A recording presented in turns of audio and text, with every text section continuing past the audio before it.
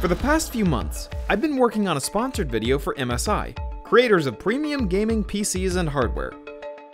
The entire project was based around these two life-size replicas of the Aegis Ti5 and the Aegis Ti5 QRF QD monitor.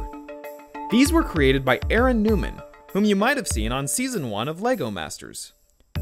Great attention to detail was paid in the creation of these builds, from the cable ports along the back, to the gaming dial, down to the brick-built mosaic of the MSI logo. Make sure to check out the original PCs and monitors that these were based on by following the link in the description. MSI contacted me and asked about featuring these models in a stop-motion video.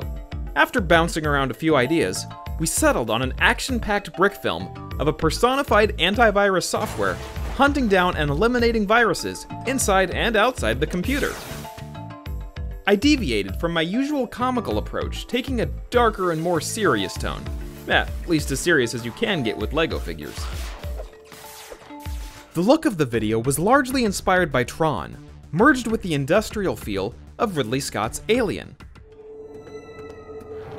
The sound design also took inspiration from some of my favorite horror films, such as Alien and The Shining.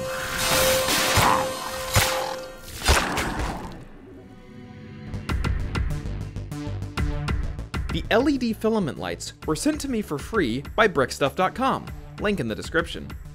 They were an essential part in creating the aesthetic of this video. Most of the interior set pieces were built with these lights specifically in mind. I only ended up building around 10 distinct different elements for the interior. These were designed to come apart easily, sometimes being held together just by sticky tack, so that I could repurpose them in different shots from different angles. In some shots, I used an LED light box to show light glowing up through the grating pieces on the floor.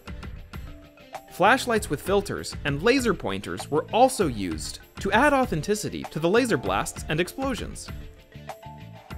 When I needed a particularly small patch of light, I used clay on the front of the flashlight to narrow down the beam. I used two different cameras for this video. All of the shots inside the computer were animated on a Logitech Brio 4K web camera, while all of the external shots were animated with a Canon T2i DSLR. This gave a subtle difference between the look of the internal and external worlds, helping the two feel visually distinct. The web camera also allowed me to get in much smaller spaces and capture the action at an incredibly close distance. The shots in the corridor were quite challenging, as the low roof made it difficult for me to reach in and move the characters. For some shots, I even built the walls up off of the floor, and had the characters standing on clay, so that I could get the camera at an even lower angle than would have been possible otherwise. While for other shots, I attached the webcam to a C-stand to get a high angle looking down on the scene.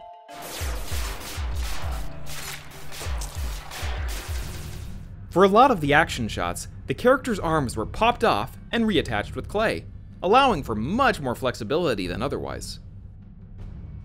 I was inspired by the behind the scenes of The Mandalorian to experiment with using an external monitor instead of a green screen for the background in a number of shots. This monitor would display a video of a warpy lightning effect that I would scrub through one frame at a time as I animated my shot. For the shots looking down on the screen, I actually built the set on its side and stuck the characters to the floor with clay, which allowed for much easier angles while I was animating.